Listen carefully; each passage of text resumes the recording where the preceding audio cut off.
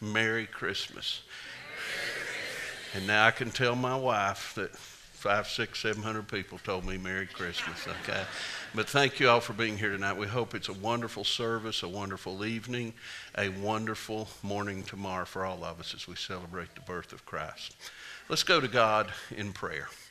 God, we praise you for this opportunity we have to worship.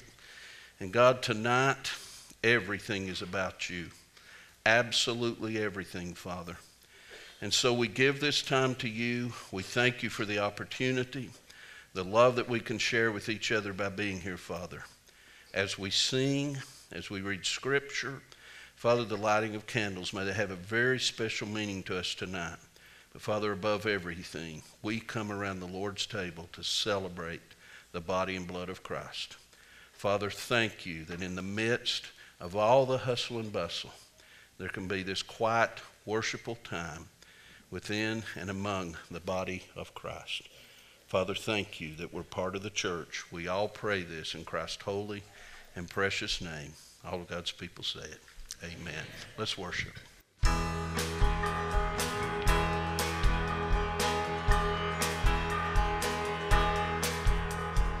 Hark the herald angels sing, glory to the newborn King. Peace on earth and mercy mild, God and sinners reconciled. Joyful all ye nations rise, join the triumph of the skies. With angelic hosts proclaim, Christ is born in Bethlehem. Hark the herald angels sing, glory to the newborn King. Through one at you. Christ by highest heaven adored, Christ the everlasting Lord. Reign in time, behold him come, offspring of a virgin's womb. Veiled in flesh the Godhead see, hail incarnate deity. Pleased as man with men to dwell, Jesus our Emmanuel. Hark the herald angels sing, glory to the newborn King.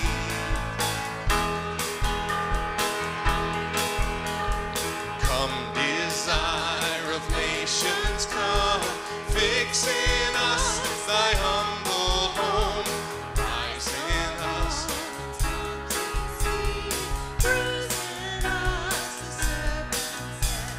Adam's likeness now we face. Stamp thine image in its place. Final Adam from above, reinstate us in thy love.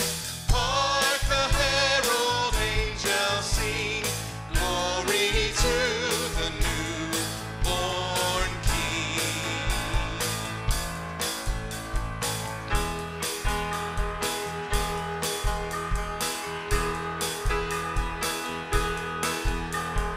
Hail the heaven-born Prince of Peace, hail the Son of Righteousness. Light and life to all he brings, with healing in his wings. Mild he lays his glory by, born that man no more may die. Born to raise the sons of earth, born to give them second birth. Hark the herald angels sing, glory to the newborn King.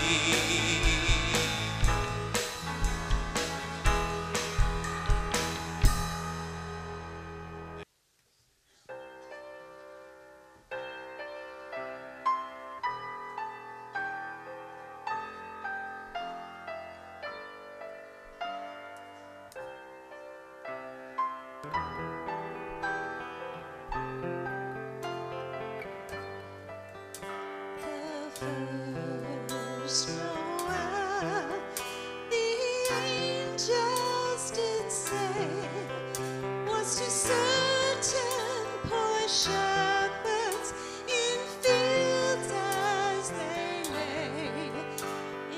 fields where they lay keeping their sheep on a cold winter's night that was so deep.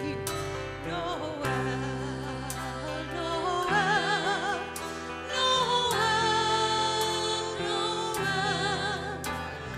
Born is the King of Israel.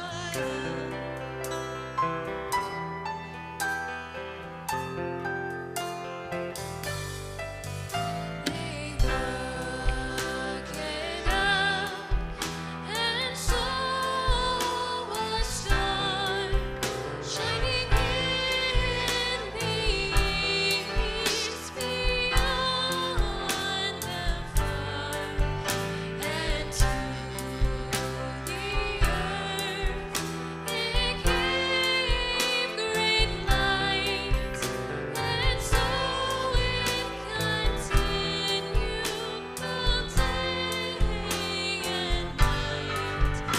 Noel, Noel, Noel, born is the King of Israel. Noel, Noel, Noel, Noel, born is the King of Israel.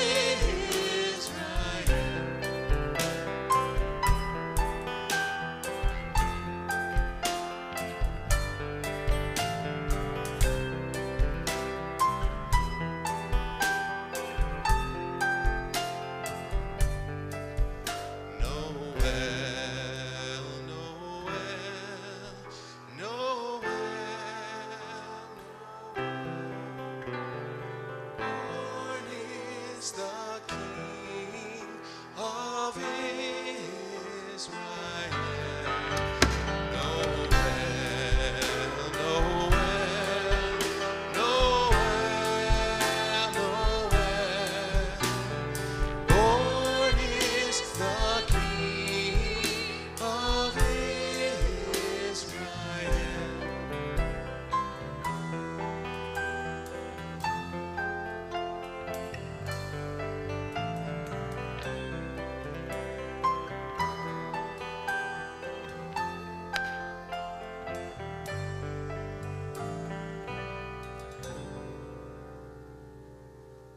We all remember back to BB guns and baby dolls and all in between. And there is more anticipation sitting in this room. And the younger you are, the more there is than maybe there is any other night of the year. But we go back and make it real. And I don't propose to ever say anything on New Year's Eve night or Christmas Eve night that's any different than it's ever been said. But I do think if you could stand here and just see this many people coming to worship on a Saturday night before Christmas, you understand the power of God's grace and His love. Because I know you're busy. I know you're tremendously busy. But I want to read just several scriptures tonight, and I want us to grasp them first of all by hearing some of the dates. This little nativity scene's one Jill and I own. She's collected them over the years, and I think it's one of my favorite. It's Mary and Joseph, the way it would have been, just Mary and Joseph. And she's holding the Christ child in her hands.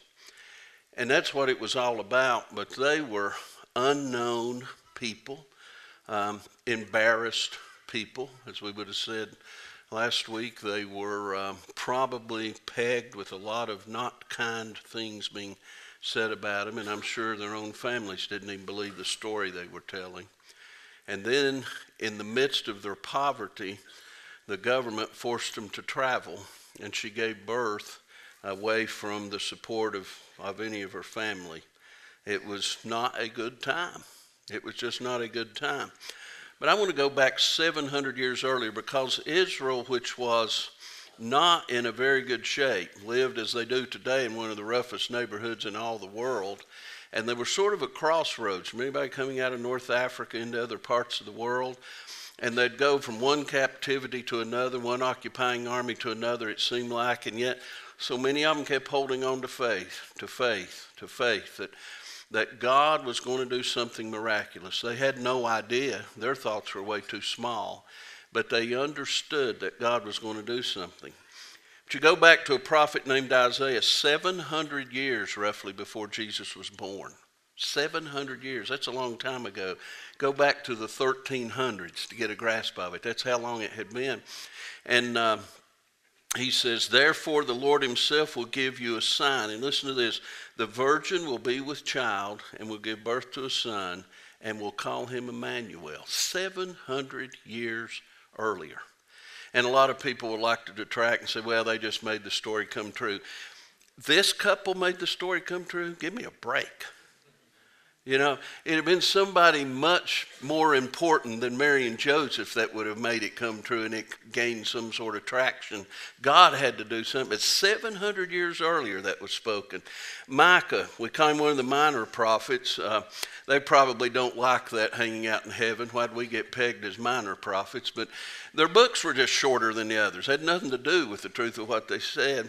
And around 700 BC also, a few years difference one way or the other, he had written this. He said, marshal your troops, O city of troops, for a siege is laid against us. They will strike Israel's ruler on the cheek with a rod. But you, Bethlehem, talking about this little city, but you, Bethlehem, though you are small among the clans of Judah, out of you will come for me one who will be the ruler over Israel, whose origins are from of old, of ancient times. In other words, he is older than the earth.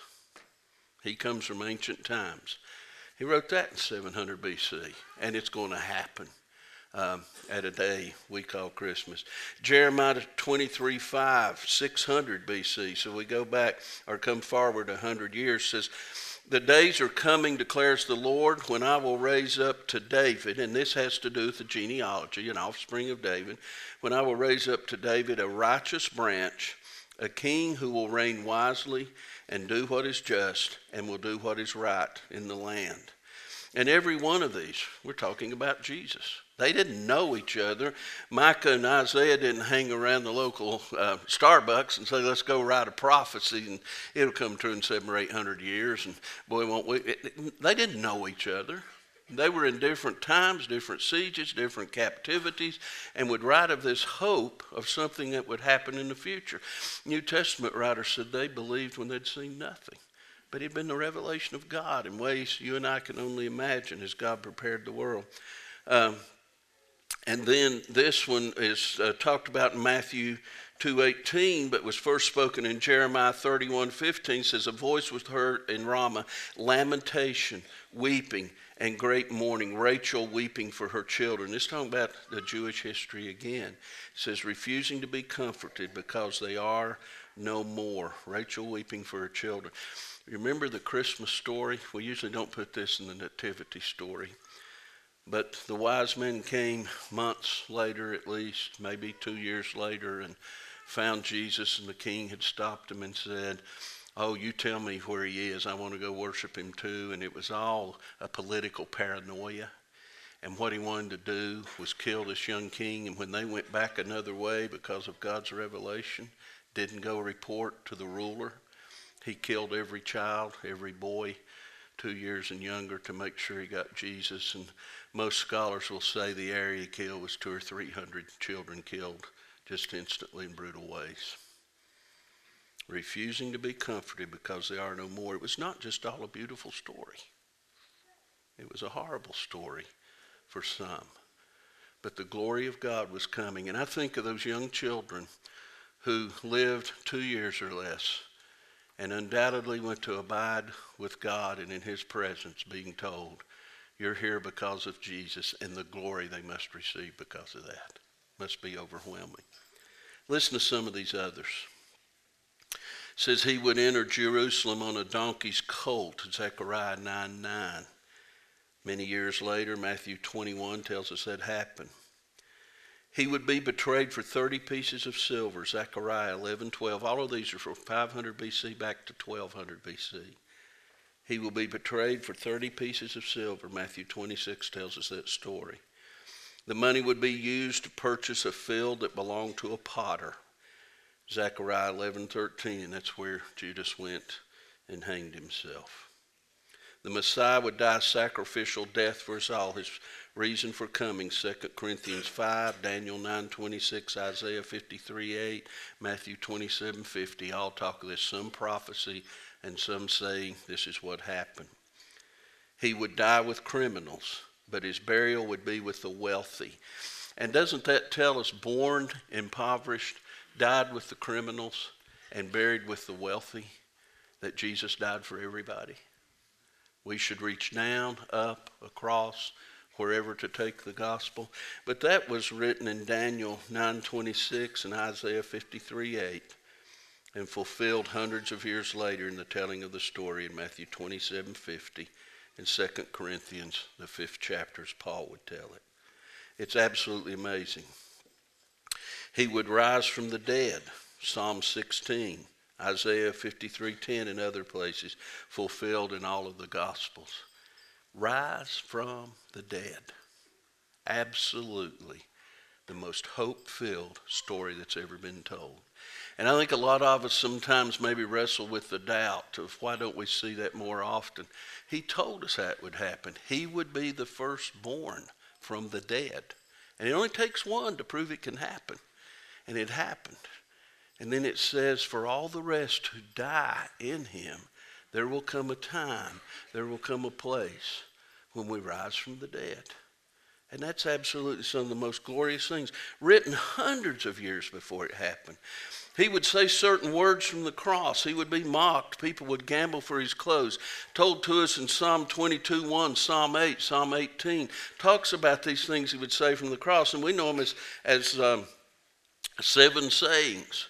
The last one being to the criminal, you will be with me in paradise. Why? Because of the faith that he exhibited as he was dying a criminal's death. He deserved death, and he said that. But he said, please remember me when you get into your kingdom. And what did Jesus say? I will. You'll be with me. I won't just remember you. You'll be with me. I think some of the hardest words, because we would all amen that we're friends of Jesus, says he would be betrayed by a friend in Psalm 41:9 and John 13:18 and other places we read of Judas and his betrayal. It's a sad story, but it's absolutely an amazing story. Now, what I'd like for us to do now is just think for a minute about the world at the time.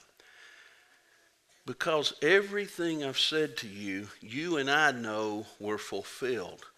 But I want you to go in that field with the shepherds. We know their story. They were not out there having church. There was no church. They were doing what they did every day. And it would not have been fun. They were not considered by many to even be clean people. You know why? They probably weren't. They lived a rough life. Shepherd's life is 24/7, 365. There's no PTO. There's no vacation. There's no clothes for the holidays. There's going into briars and brush. There's fighting wolves and everything. It was a difficult life. And I'm sure they all grew up knowing these prophecies. But I bet they did not talk about them a lot. I bet, and I want you to go back 1,200 years ago, 800 AD. Go back 700 years ago, 1314 AD, and just start thinking of anything you can even remember that was said by an early church father then. So they kept saying, yeah, he's going to come someday, this Messiah, and he's going to be the good news. I bet they got so sick of hearing that. And I bet the whole countryside was sick of hearing it. Israel was a crossroads. And people came in and betrayed them. They were an occupied country. People came in and abused them. The Romans at this time had power over them. Why were Mary and Joseph where they were? Because there was a census being taken. Why is a census ever taken? To tax people. Why do we take them in the United States every 10 years? To tax people, to know about them, to know who they are, to have a little bit of control. And these were brutal people that controlled them. They didn't just count them where they were. You got to go back home. Oh, she's pregnant? I don't care. Get on the donkey and go.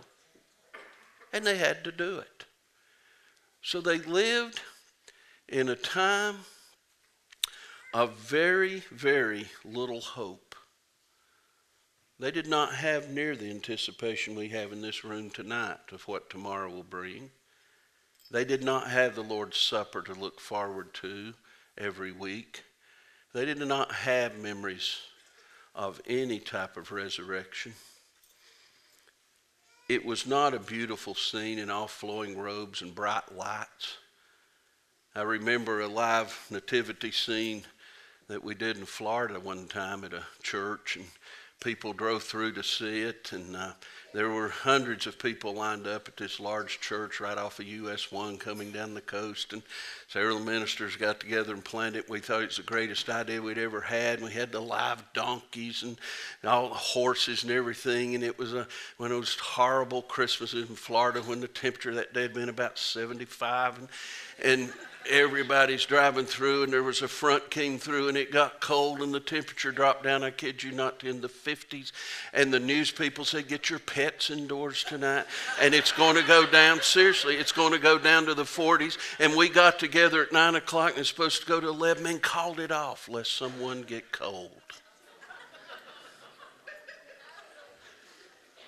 Think of what they were living, how we paint the pictures, what we have in our mind of the beauty of the manger. It was not. It was not.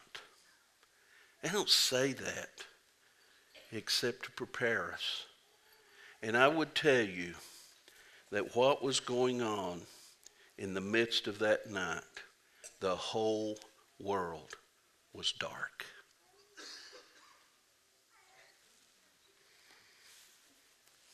No hope. Absolutely no hope.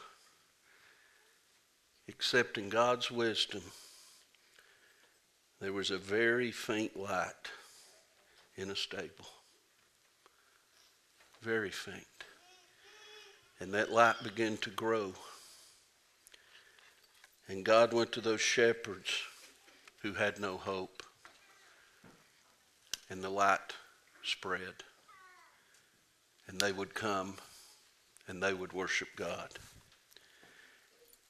And they would go and tell the story, and months later, the wise men would come to see the child, led in a very miraculous way by God. And they would go home a different way, but undoubtedly tell the story of what had happened. And that little faint hope would begin to glow from one place to another. Jesus would grow and go to a temple at age 12. And what they would hear in that temple is the language of a child that was smarter than any child that ever lived when it came to knowing the scriptures. And that faint hope would begin to grow. He would teach and ready his apostles. And the church would be birthed some 30 years later. And boy, that was the news spreading on steroids. Look at what Jesus has done. He's back from the grave. Everything he taught us is true. And Jesus would leave us with that one very simple message. Go tell everybody. Go tell them. And they begin to share the story that was born in that little hope in the dark world. And they'd share it one after another. Sharing the news so that the good news would go all over the world. It was a quiet night.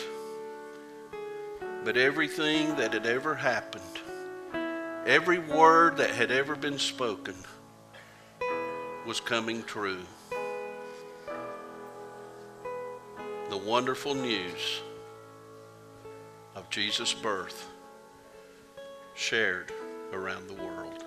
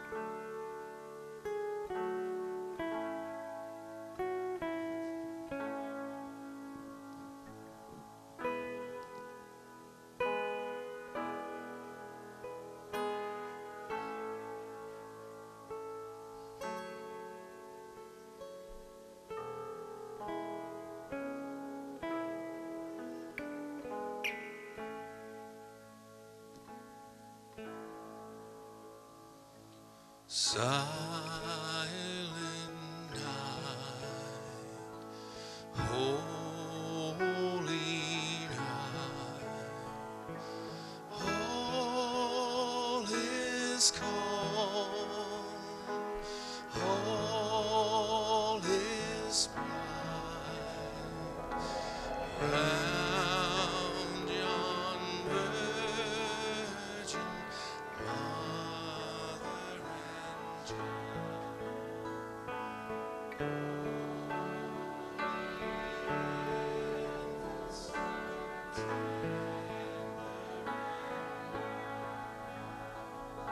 sleep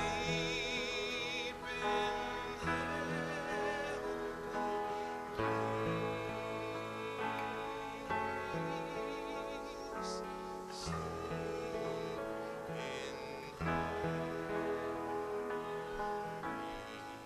Let's all stand. Silent night, Holy night, shepherds quake at the sight, glory stream from heaven afar. Heavenly hosts sing hallelujah. Christ the Savior is born.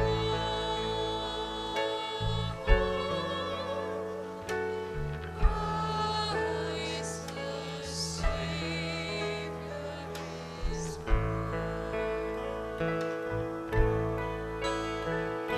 Silent night, holy Son of God, love's pure light, radiant streams from thy holy face. With the dawn of redeeming grace, Jesus born of thy womb,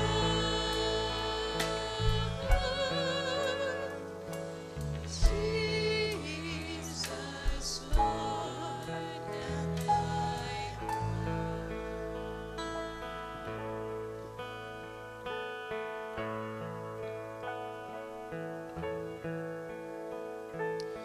Let's pray together as we close. Father, we thank you for your son Jesus. Seems that this whole Christmas story is a huge mystery to us, but what you did was make everything so personal. You brought restoration into the world and made it human, and we live that restoration. And faith becomes so personal. Brokenness becomes so personal because it showed up in a human form, and it took on flesh, and it lived a life, and it conquered brokenness, and it conquered family issues, and it conquered divorce, and it conquered war, and it brought restoration to the world. And that's personal. This light in our hand gives us hope. Hope came from a helpless child who once grew into the Son of God, mature, human. And Father, we just worship that. We're in awe of that tonight as families and as people of God. So as we leave in silence, we continue our worship. The Son of God, Jesus Christ. He is our Savior. He is our Lord. It's through Him we pray. Amen. As you exit quietly, we ask that you blow your candle out, and there will be buckets at each exit door. If you would just kindly place those in there, we would certainly appreciate it. God bless you all. Have a Merry Christmas. You are dismissed.